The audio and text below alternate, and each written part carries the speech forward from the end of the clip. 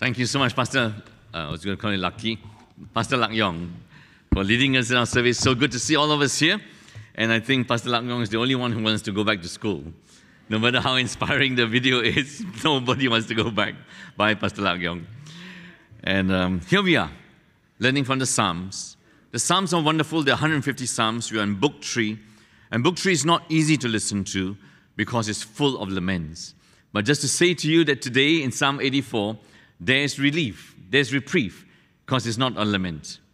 And so it all has to do with the wrestling, the struggling in our journey of faith. The songs that we sing. So first slide comes on. What songs do we sing here in Singapore, collectively, as a nation? So maybe once a year we sing our National Day songs. Stand Up for Singapore. Count on Me, Singapore. We Are Singapore. And perhaps the most well-known is Home. So I want to just ask you, do you know who wrote Stand Up for Singapore? Who wrote Count on Me, Singapore? Who wrote We Are Singapore? Right. It's Hugh Harrison. He's a Canadian.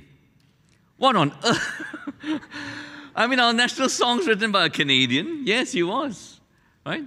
And Hugh Harrison was working for McCain Erickson, an advertising firm at the time, and they were commissioned to come up.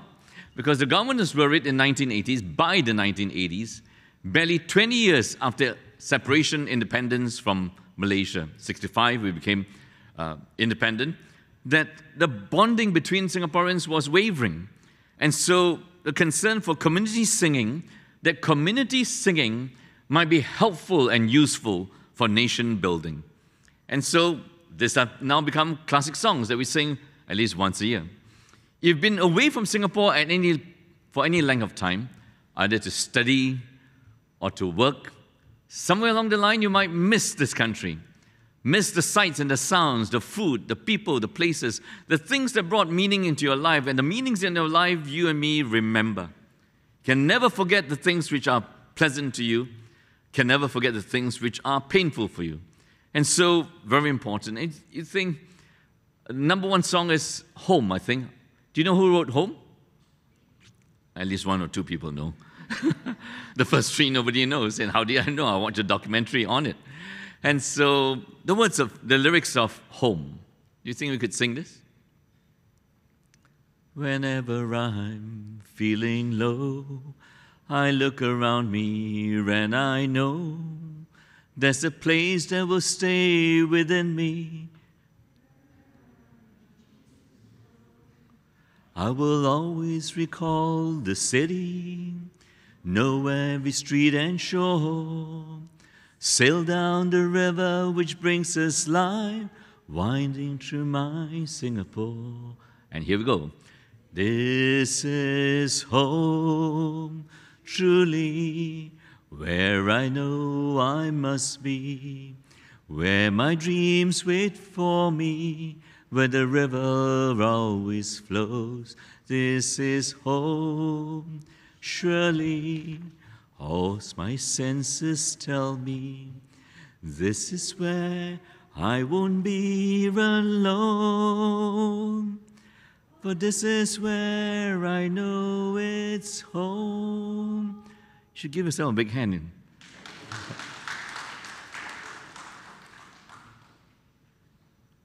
If we do miss Singapore when you're away from this country, you would sing that reminiscently, with fondness in your heart, with a sense of longing. You miss the sights, the sounds, you miss the people, you miss your family, you miss your friends, you miss your relationships, all those things. You ask, what's the difference when you read a psalm, and most of the psalms can be sung, when they long for Jerusalem? And so it says this, next slide. How lovely is your dwelling place, O Lord of hosts. If only you could put a melody to it. Can we try this and use Home? How lovely is your dwelling place. Imagine you are Israelite. You're longing for God's presence, and God's presence is at the temple. He promised them that the Holy God will meet them always at the temple. My soul longs, yes, faints, for the courts of the Lord. My heart and my flesh sing for joy to the living God. And so you ask ourselves, if we could move ourselves from the human, horizontal, earthly, and longing for places and people. What's the difference when we long for God? Vertically, divinely, spiritually. So one way to understand this psalm is that it comes in three parts. And the three parts are longing for God's temple, journeying to God's temple, because not everyone lives in Jerusalem, and they have to travel in from every corner of Israel to come and worship, and then arriving at God's temple. And you ask yourself, if I long for a country, if we long for Singapore, whatever for, will Singapore love me in return? We long for the temple in Jerusalem. Does Jerusalem love us in return? Will God love us in return? And all those issues are there. And so whatever for is answered 3 times in the psalm itself. And what are the 3 times in the psalm itself? Verse 4, blessed are those who dwell in your house, ever singing your praise. So is he referring to, there's, in one sense, the professional singers who are always there in the temple. Is he saying that he envies them, that he's far away, he can't be there singing with them? Verse 5, blessed are those whose strength is in you, in whose heart are the highways to Zion. And finally in verse 12, O Lord of hosts, blessed is the one who trusts in you. So the psalm is full of blessings, which means if you long for God and you worship God at the temple, you are blessed. We call this the 3 beatitudes, the 3 blessings. And so if this psalm was actually sung, and lots of the psalms were actually sung, and they usually sing en route to Jerusalem, singing on your journey. So have you ever gone on a journey as a family with friends in which you sang along the way? Anybody? You're totally unusual now, Singaporeans. It's quite normal. So I did the trips to Israel, led the people. And in the buses, every day they would go out. We begin by praying, reading a portion of scripture, then we lead in singing some songs together. You know how strengthening that is? That you sing en route to a destination, right? And somewhere along the line, I pray that God will give you that kind of longing, that you're separated from your parents, you're separated from your siblings, you haven't seen them for years. I don't have to give you the opportunity because COVID brought it about. And some of us couldn't see our families for years. Is that right? And we long for them. And you sing that we're finally going to see him, see her. My dad, my mom, my brother, my sister. So you sing longingly. You sing resolutely, single-mindedly. No matter what the journey, however long, we're going to encourage each other to sing until we arrive. And when we sing, and when we arrive, we're going to sing contentedly and endlessly for the rest of our days. That seems to be the movement of this psalm. But to truly understand the longing that he expresses, it goes backwards. It goes backwards because, remember last week in Psalm 80, when we walked through Psalm 80 and learned from Psalm 80, the person is calling for help. And 3 times is repeated, restore us, O God, make your face shine upon us. Obviously, God's face has been turned from his people. So when God looks at his people, smiles at them, it's totally different. When God turns from his people and frowns at them, they face the horror and the terror of God. When he turns to them, they are blessed. And he says, restore us, O God, make your face shine upon us to save us, so that you can save us. And we say the context of that, have you ever asked for help? If you ask for help spontaneously out there, let's say, I don't know what help you had. And it could be anything. My wife and I were attending a wedding. As we got out of the car to go to a wedding, her shoe broke. Can I help? No. I'm not a cobbler. I'm the husband. I'm supposed to go to the wedding thing. I'm supposed to say grace, so I have to go and she has to come back. So you call out for help. Either you get spontaneous help, right? It's spontaneous help of a stranger or the paid help of a professional. When Israel called out to God for help, it was calling out to the God who chose her out of love for her. She wasn't calling out for the spontaneous help of a stranger, the professional help of someone who is trained in something. She was calling out for help for a God who loves her. Now this longing has to be set in its proper context, its proper spiritual context. When he's longing, the context of that longing is this. The next slide, Deuteronomy. So we're going to take you a few things to draw. And now, can we read this together? And now, Israel, What does the Lord your God ask of you? But to fear the Lord your God, to walk in obedience to Him, to love Him, to serve the Lord your God with all your heart, with all your soul, and to observe the Lord's commands and decrees that I'm giving you today for your own good. So here's God speaking to His nation as they march into the promised land to do what? To accomplish what God promised them to do. When you go into the land, I dispossess the land of all the people who are settled there. Then you will possess the land. God has to dispossess it, then you possess it. And in that land, the center, the headquarters of that land is the temple in Jerusalem. So God brought you out of Egypt for one purpose, that you will love Him, worship Him all of your life. So you're supposed to love God with all your heart and soul. There are wrong ways to worship God and there are right ways. The wrong way to worship God, God tells them in Deuteronomy 12, these are the decrees and laws you must be careful to follow in the land that the Lord your God of your ancestors has given you to possess, as long as you live in the land. So it's a specific land. They don't just go to any plot of land and stake their claim to them. God will show them the specific land. This is the land. You destroy completely all the places on the high mountains. Usually temples are set on mountains, on the hills, and under every spreading tree, where the nations you are dispossessing worship their gods. The nations, apart from God's nation Israel, worship man-made idols. You break down their altars, you smash their sacred stones, you burn their Asherah poles in the fire.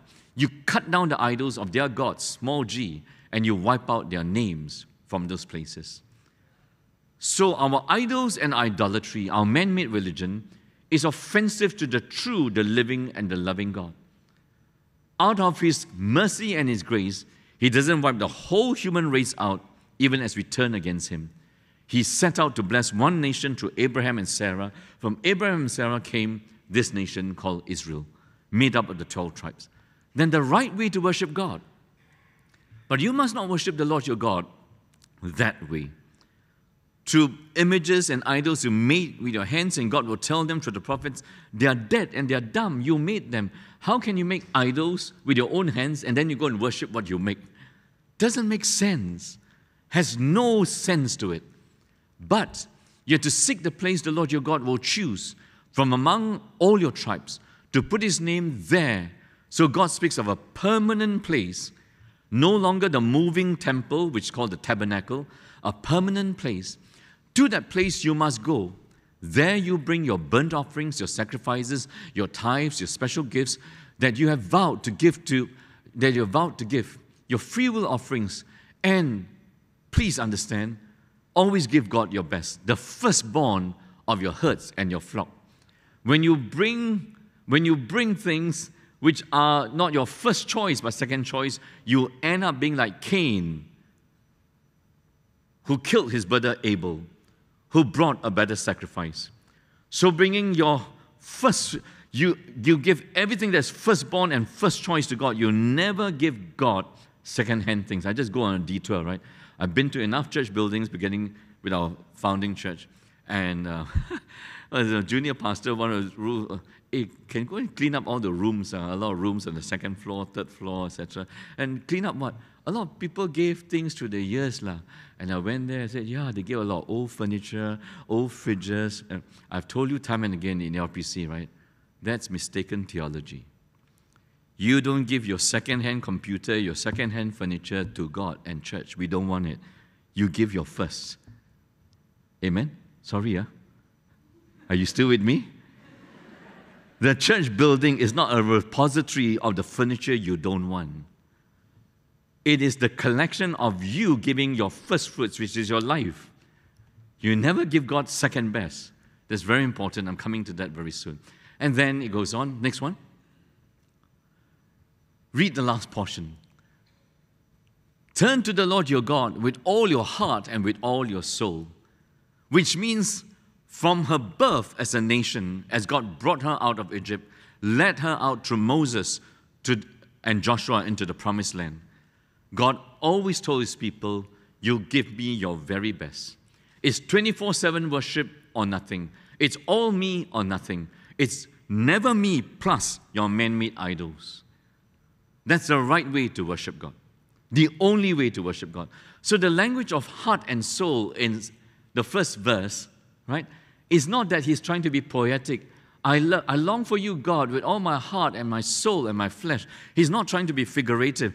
He is banking on, he's speaking about this love relationship that God desires and demands of his people. You always will long for the people you love. Amen? You can't stop thinking about them. You can't stop wanting to be with them. So to love the Lord your God with all your heart and mind and soul is not just poetry, is not just figurative language, it is love language. Once you understand that, every psalm, every portion of Scripture, so you must never do this. You must never get used to mediocre worship. And what is mediocre worship? Thinking that God is satisfied with 70% of your love and your loyalty. Thinking that love is, oh, you upped it this year. After the pandemic, you upped it to 80%. I've told you this many times. Just use the analogy. If I go back and tell Mona, my wife, Mona, I finally realized I don't love you enough.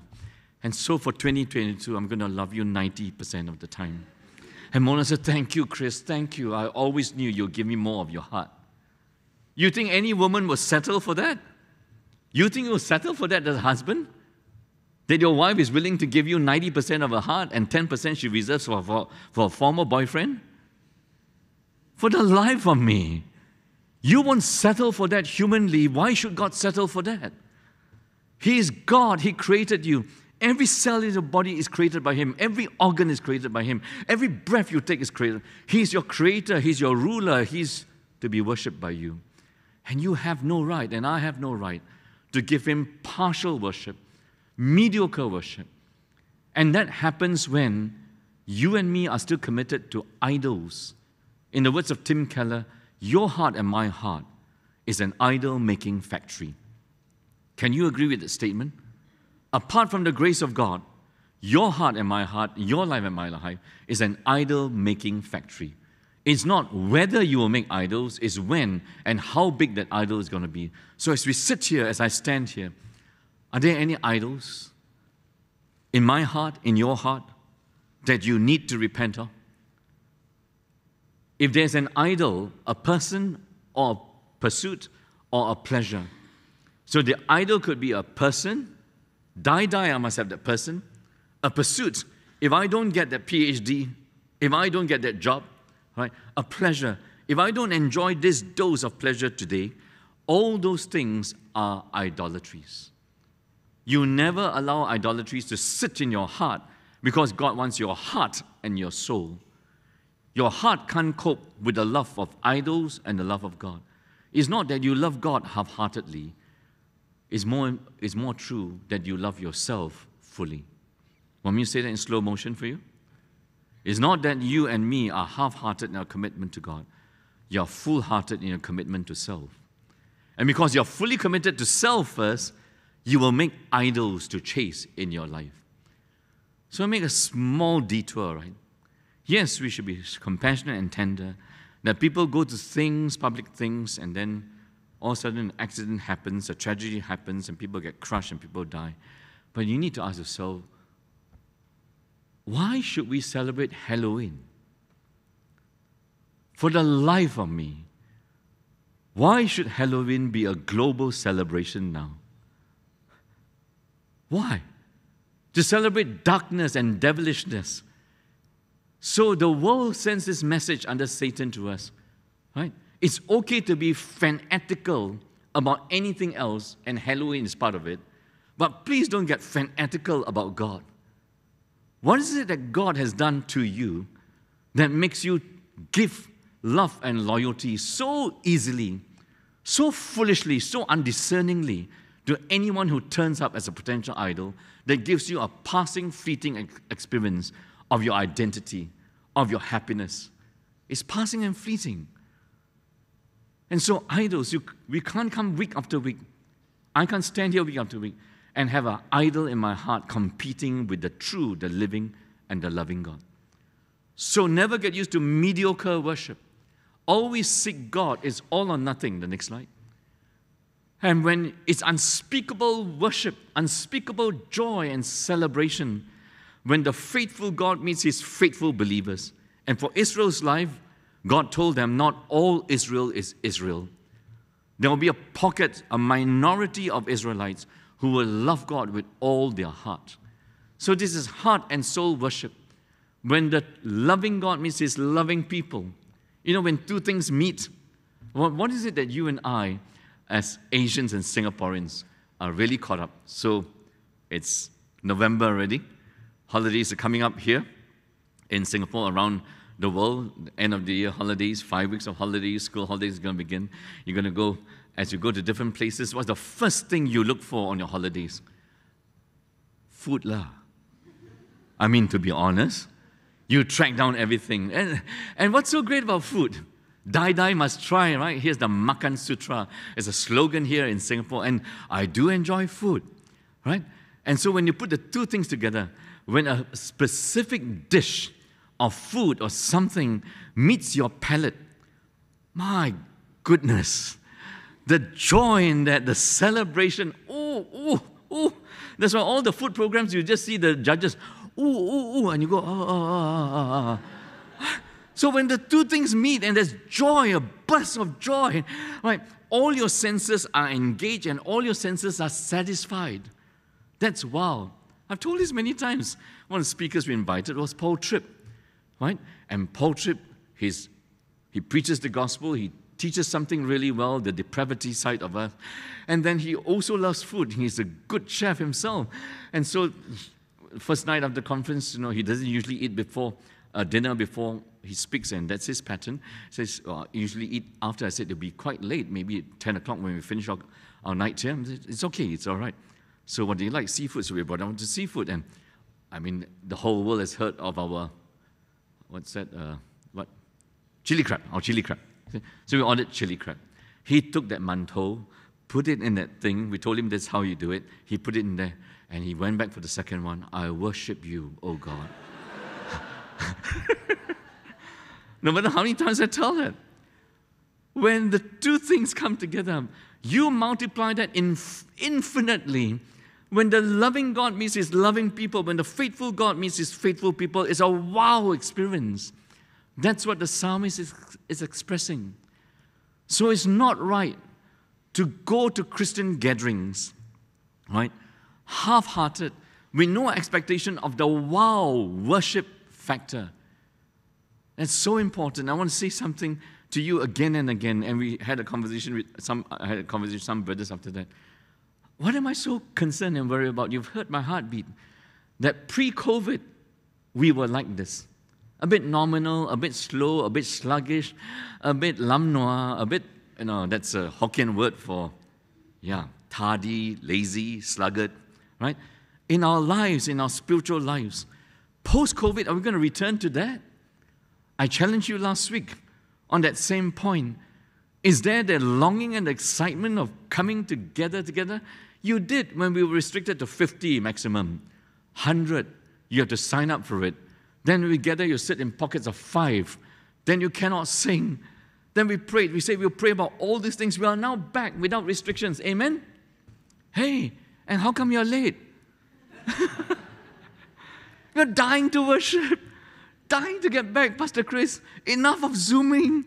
The Zooming is gone. The shares have plummeted. If you bought Zoom shares.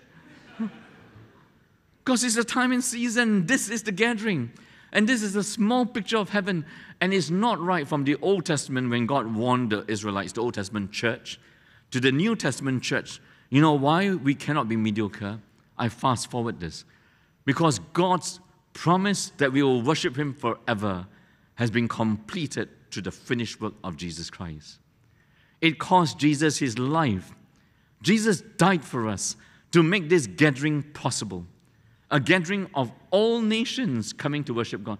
Think about it. So on Friday, I just had a gathering and Africans, Latin Americans, one person from Jamaica sat beside me, and the most well-known Jamaican, I started talking about Usain Bolt, right? All here, what do we have in common? We all name Jesus as our Lord. I mean, this Jesus, this This person, Jesus, born in Bethlehem, died on a cross in Calvary. He should have been wiped out from history. But here is every race under the sun, 2,000 years later, gathered in the name of Jesus to worship him. That worship has been bought at the greatest cost to God. As much as God prepared the way, I will rescue you from Egypt, it's impossible to be rescued from Pharaoh. Pharaoh will never let us go. He rescued them. We will never possess that land. It's full of Canaanites. We are a bunch of slaves. We know nothing about warfare. Nothing about warfare. We've been slaves for 400 years. I will clear the land for you. All these mighty warriors will be cleared. So God does the hard work of making the worship of him possible. He will pay the price so that you will worship him. And the ultimate price he paid, that the holy God will be worshipped by former sinners, is through the blood of Jesus Christ. So never get used to second-hand worship, to mediocre worship, to superficial worship. And that means you pray to arrive here excited to meet God, hear his word, and when you walk out from here, your life is more aligned with God. Amen? More attuned to the way he wants you to live. And so we carry on. And so, even the sparrows find a home, and the swallow a nest for herself, where she may lay her young at your altars, O Lord of hosts, my King and my God. Blessed are those who dwell in your house, ever singing your praise, Selah. And there are two possible interpretations. Even the sparrow finds a home, even the swallow. So he thinks of this temple area. Obviously, it's not designed as closed. They're open things. It's architecturally stunning, right? And the sparrow and the swallow find a place. And for animals to procreate, they must feel safe enough before they can procreate. That's very hard for zoos to be able to do that, because we take them out of their natural habitat. And here's the picture of the sparrow and the swallows finding a resting place, a safety place.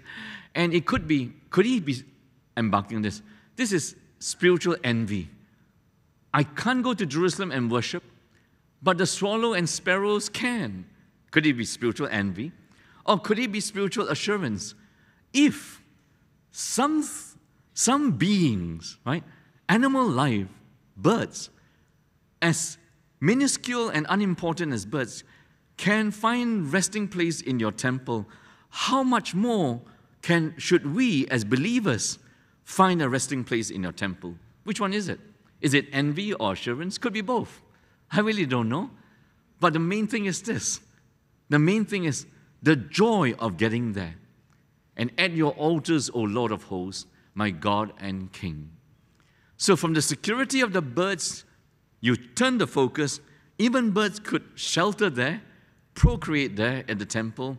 How much more the securer of our salvation, he will bring us there to worship him. And then he moves on. Moves on to what? He moves on to the ultimate guarantee of security. For at the temple, the important thing, even when they had the tabernacle, this is a meeting between two parties that should never meet. Who are two parties that can never meet? You think Putin could meet with Zelensky? Yeah, with lots of people in between them.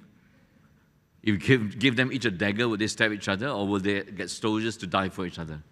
It's quite different, no? My wife has a simple solution for wars. Hell, all the wars are fought by all the fellas on top, right? Just give them a dagger each, lah. Then no need for thousands of soldiers to die. It's true, dying for men's ego up there. So, how does a holy God meet sinful people? God builds into a sacramental system, a worship system. And the worship system, the highlight is the altar. Where you come, Israel comes, confess their sins are atoned for, and the priest, right, sacrifices a lamb, and all their sins are symbolically soaked up by the death of the lamb. Only then can the holy God, his wrath is vanquished, His holiness is maintained, is satisfied. That's the only path for sinners like you and me to approach the holy God and be welcome, not be kicked out, not be struck dead, simply by the holiness of God. So the altar is all important. The basis of their salvation, the basis of their security becomes very important. The linchpin of how does a holy God welcome sinners without compromising, save sinners without compromising His holiness and His justice. So I do not know you have heard or read about John Rabe, R-A-B-E. Take your minds back to World War II. And World War II is waged on two arenas. In Europe, Hitler and the Nazis. In Asia and Southeast Asia is waged by the Japanese Imperial Army. And the first place they go into is Manchuria, and then China, and then the rest of Southeast Asia, and we're part of that. In the conquest of China, the rape of Nanjing stands out in all its terror and its horrors that we inflict on each other when we go to war. You know, there's supposed to be conventions in war, what you can do, what you cannot do. But in wartime, who reads the convention? Who abides by the convention? And so John Rabe was there as a German with Siemens Company. Siemens was already there, right? And he saw the atrocities the Japanese was inflicting on the Chinese folks in Shanghai. And so he had enough connections at a high level with a few others to set up a Nanjing safety zone. And in Nanjing safety zone, they look back in hindsight and think that what John Rabe did saved about 200 to 250 Shanghainese and Chinese from being slaughtered. So the Chinese still remember him as a hero. If you had a father, a mother, a grandfather, a great-grandmother who was part of that, survived that, your estimation of John Rabe would be thankfulness. But he was a member of the Nazi Party in Germany. He so happened to be working in Shanghai as an expatriate at that time. He went back to Germany and wrote a letter to Hitler, handwritten, and told him that if Hitler could tell the Japanese not to embark in war with such atrocities, the letter never arrived and got torn up, and he got thrown out of the Nazi Party. Now that I tell you these other facts, John Rabe becomes controversial. Yes, he secured the lives of 250,000 Chinese. But on what basis? Jesus, our Lord, died on the cross, secured our salvation, and there is no controversy about him. He lived a sinless life. He lived a pure life. He never did sin against God and against neighbor. He's not a member of any other party. He's just the Son of God who took on flesh for us. At that altar, you can be totally confident about your salvation now and forevermore. And so your assurance doesn't depend on how you feel today. So I don't know how you feel this morning. And sometimes your hormones lead you right up there, and sometimes your hormones lead you right down there. If your assurance of salvation is hormone-based, then there is no assurance. And here is God telling you, look at the altar, you look at what I do at the altar. Your sins confessed, your sins paid for, your sins atoned for, and my anger turned away, and my holiness satisfied. Come and worship me. That happened at the cross of Jesus Christ. No controversy. A sinless man took your sins and my sins. So that is his confidence. That's why I'm daring, and that's why I'm longing to go to the temple of God. And when I go to the temple, He will surely welcome me. And I can sing praises to this God. Have you ever gone to a place in which you're uncertain of the response? Have you ever gone to your parents' place and say, I don't know whether my father is going to welcome me or throw me out? And some of you could have strained relationships with your parents, strained relationships with brothers and sisters that you never know when you turn up in their house, whether they're going to say, get lost, or welcome. When you go to God's house, you're always welcome. because of the worship system, because of the altar, the confidence of your faith. Right? And then it goes on. Blessed are those whose strength is in you. In his heart are the highways to Zion. As they go to the valley of Baca, they make it a place of springs. The early rain also covers it with pools. They go from strength to strength. Each one appears before God in Zion. I want you just to notice at verse 7, right? It's firstly plural, they go, and then each one. That means this worship of God is both collective and singular. Then you need to worship God personally in your life. You need to worship God together with God's people. O Lord of hosts, hear my prayer. Give ear, O God of Jacob, Selah. And very quickly in summary, this portion is about their journey. So they sing longingly when they are separated from the temple. They now sing firmly, single-mindedly for this spiritual journey. And their strength from single-mindedness. The next slide. They're going to come to this place called the Valley of Baca, and the scholars, the commentators have two views. Either this Valley of Baca is a real place, or this Valley of Baca is figurative. If it's a real place, right, it is known for, it's a valley of weeping, a valley of tears. It's known for its dryness. Most of the Middle East, most of Israel is really dry, but this one is super dry. Super dry means you walk for kilometers on end, you won't find an oasis. You will not find another watering hole. I want to ask you, we're modern day people.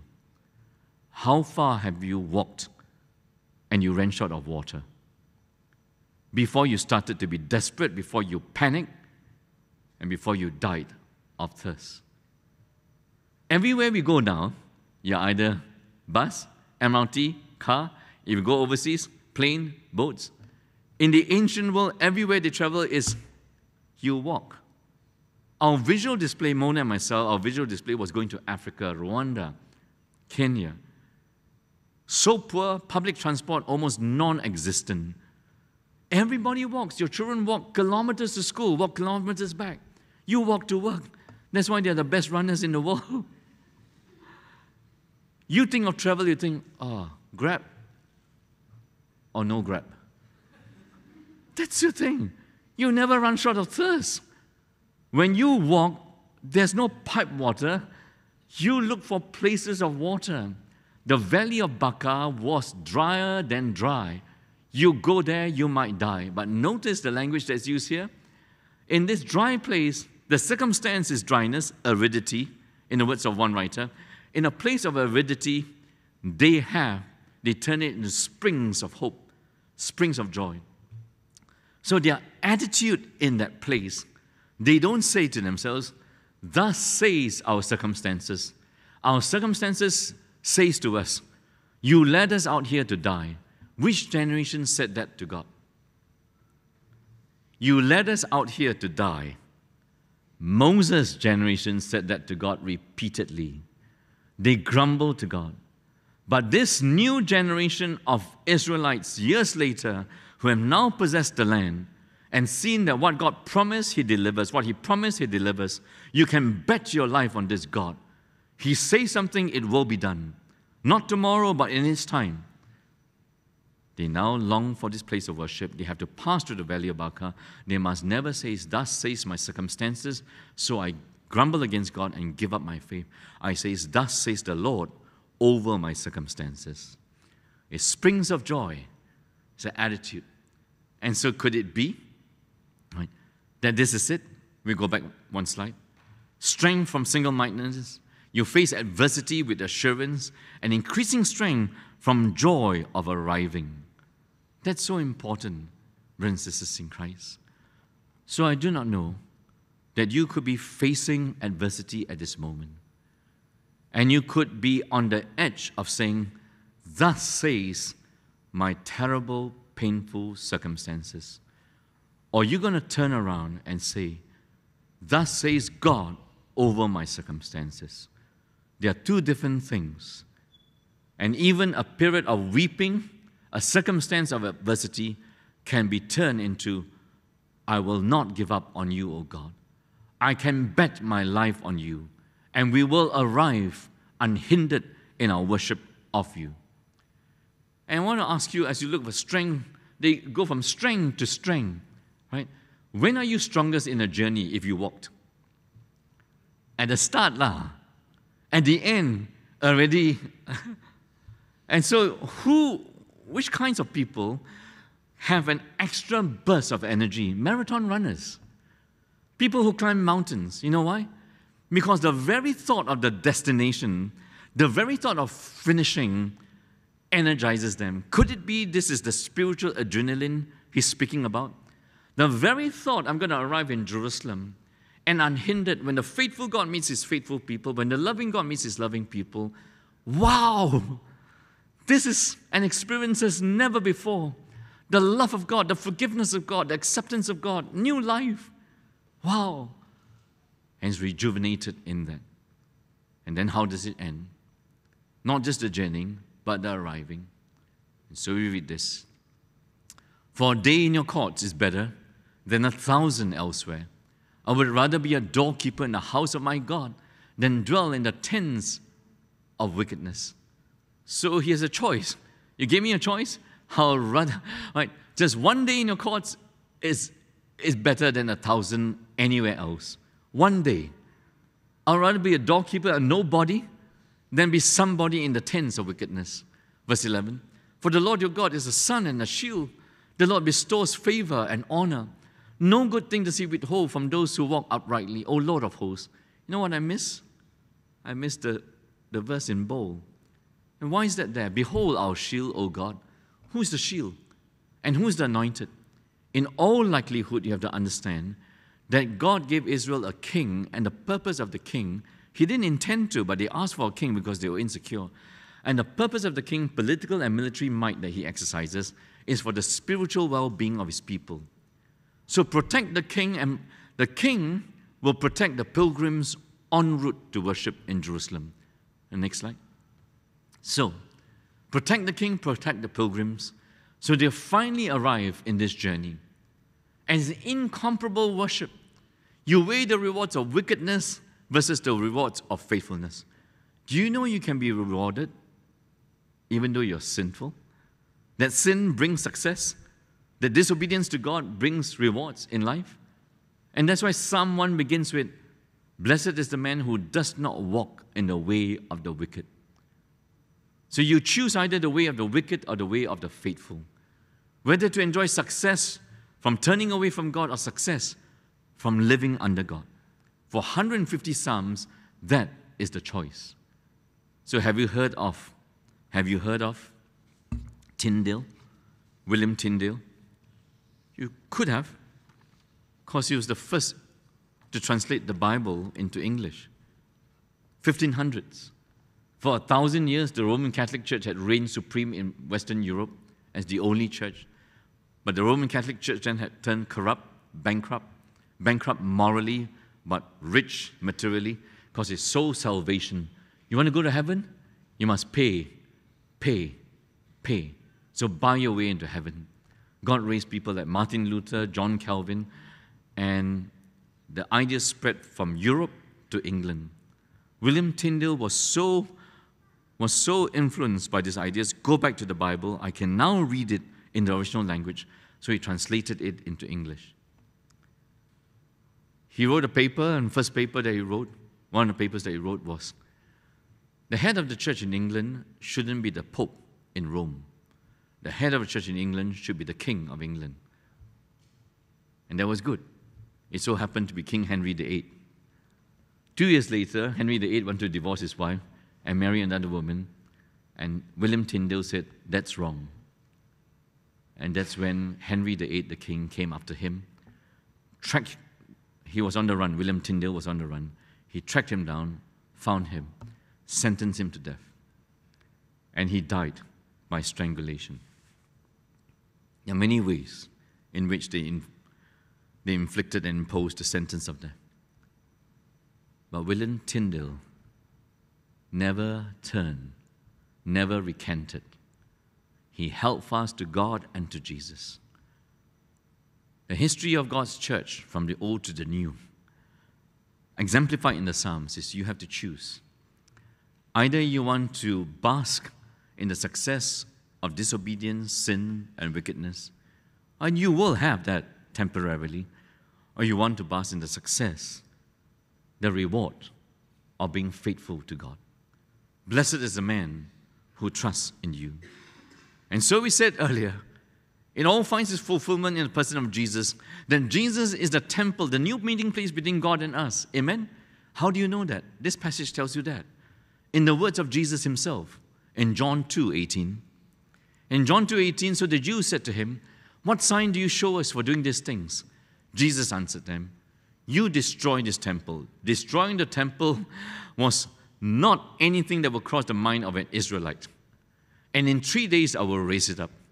The Jews then said, "It's taken us 46 years to build this temple. Will you raise it up in 3 days? Are you a master contractor, a master builder?"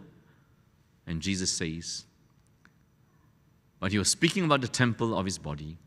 When therefore he was raised from the dead, his disciples remembered that he had said this.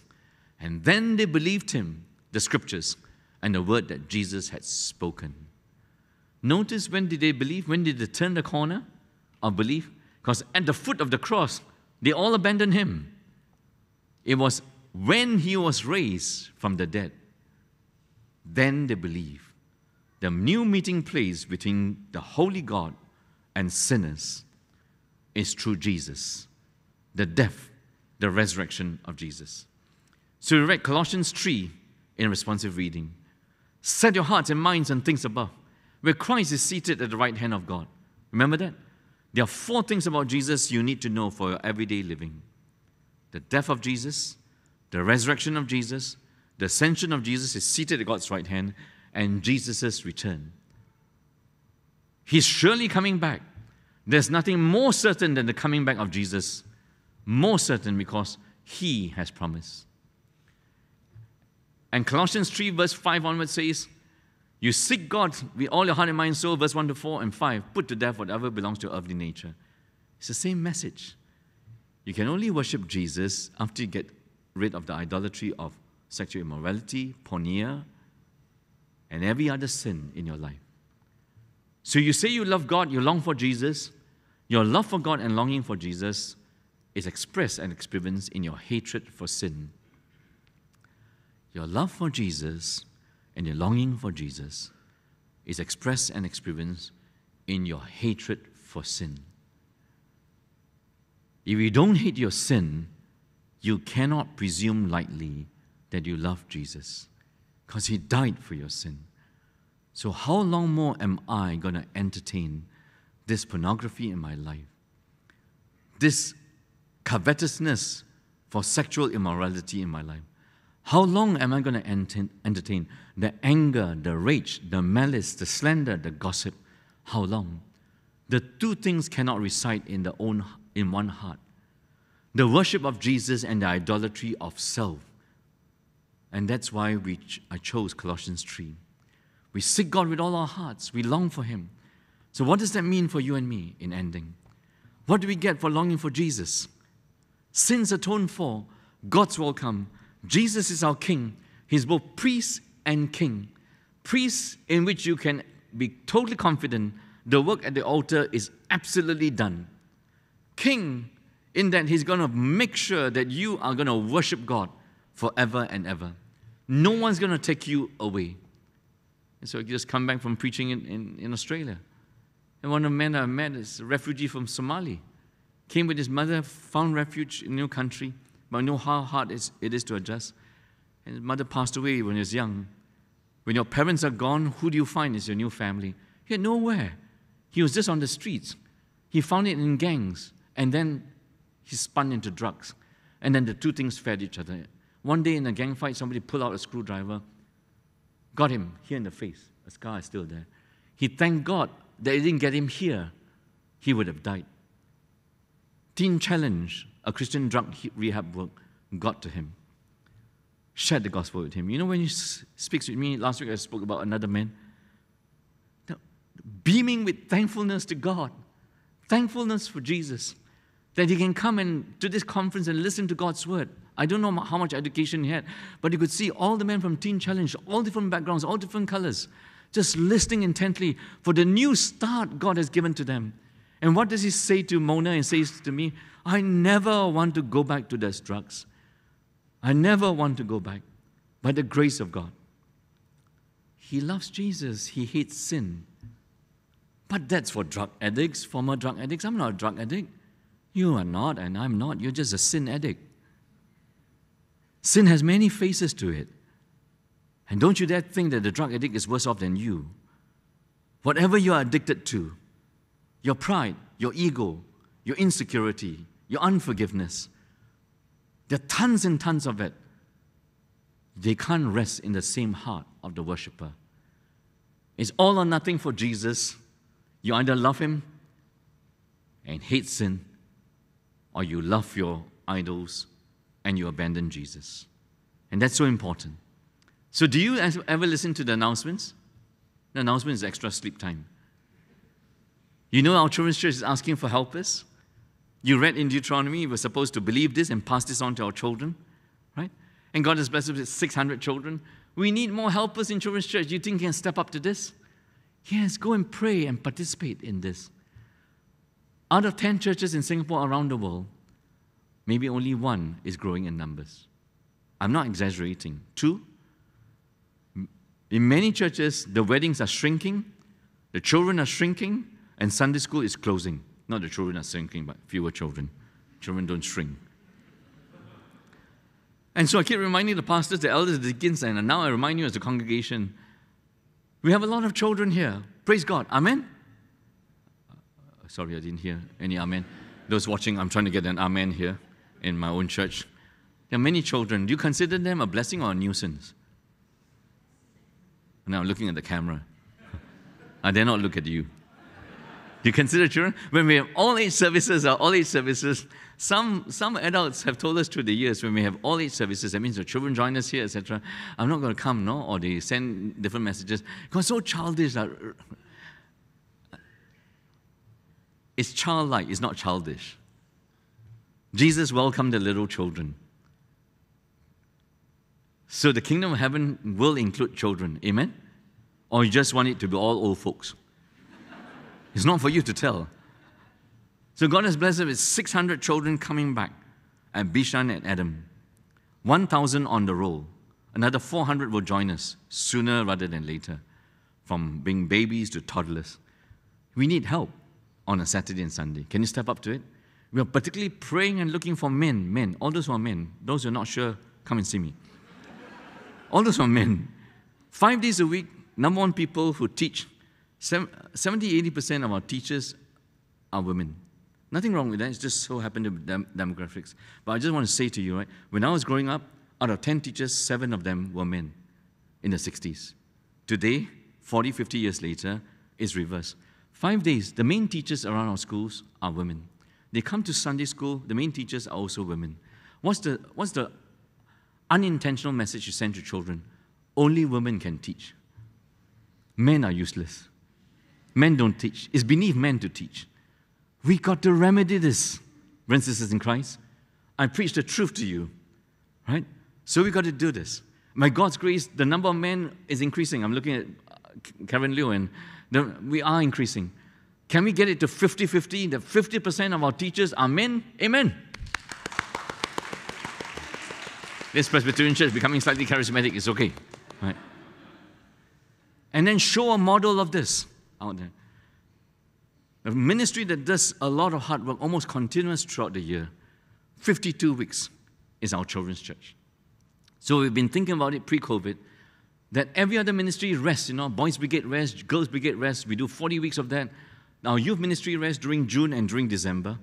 Do you think our teachers need a rest? You must say yes. They do. And so we're going to implement it next month, that in June and December, we don't like the word, they take a break. Give them a sabbatical rest. For 3 weeks in December, right, our teachers have a rest. Is that good? They'll come back refreshed in January, loving your children, teaching your children, raising them. But your first duty, you as the parents, you have the first accountability to God for raising your children. We are merely partners with you. So come December, what can you do?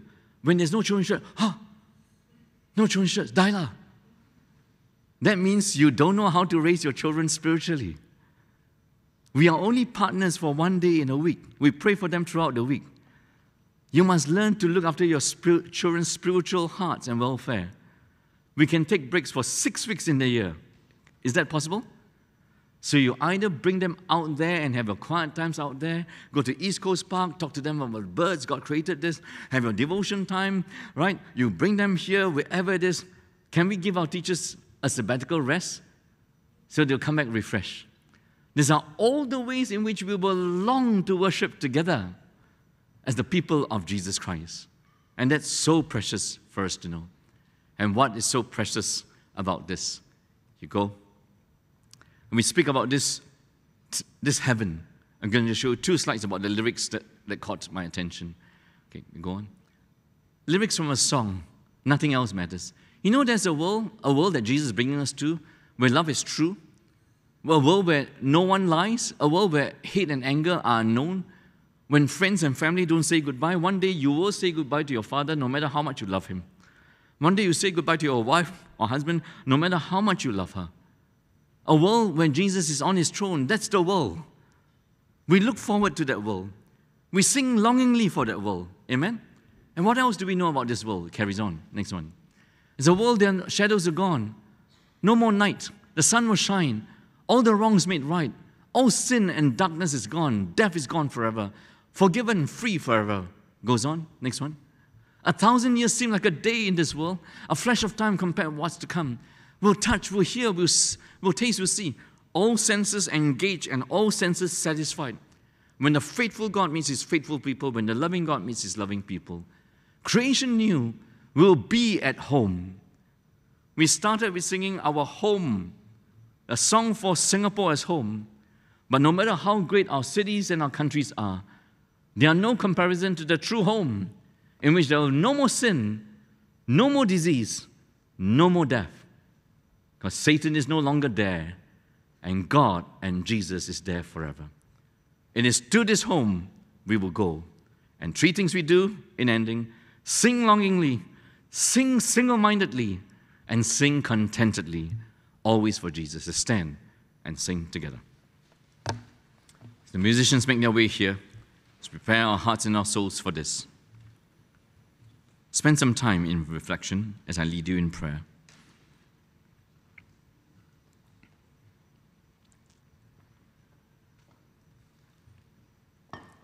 Forgive us that we are so prone to offer you mediocre worship. And you have always told your people from the Old to the New Testament never to do that. And you have told us so clearly in your word, there are right ways to worship and wrong ways to worship. And all our man-made ways of worship, the idols that we make with our hands, amount to nothing in your eyes. The right way to worship is to worship you alone make possible by the greatest sacrifice that you fulfill at the altar, at the cross of Jesus Christ. To Jesus we turn and pray for your Spirit to nourish in us, to unleash in us such a longing for you, such a desire for you, that there will be such a meeting, such a wow when we worship you. When the faithful God meets his faithful people, when the loving God meets the people who love him in return. We pray to do this. We pray to sing songs that are focused on Jesus, longingly, single-mindedly, and contentedly, forever and ever. Of our true home, there is indeed a higher king, a higher throne. Amen. Amen.